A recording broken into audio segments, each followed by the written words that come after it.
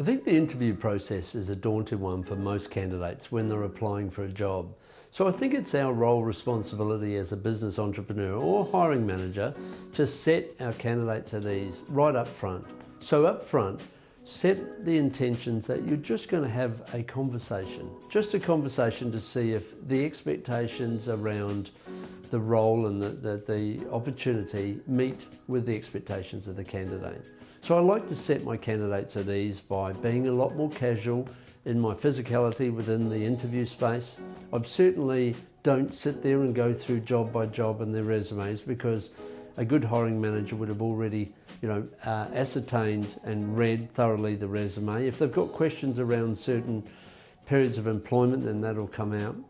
But also use the type of language that sets the interviewee at ease and allows them to articulate and go into full detail so that you can get great answers back. So really, really important to set them at ease and just set the tone that it's a conversation, not an interview.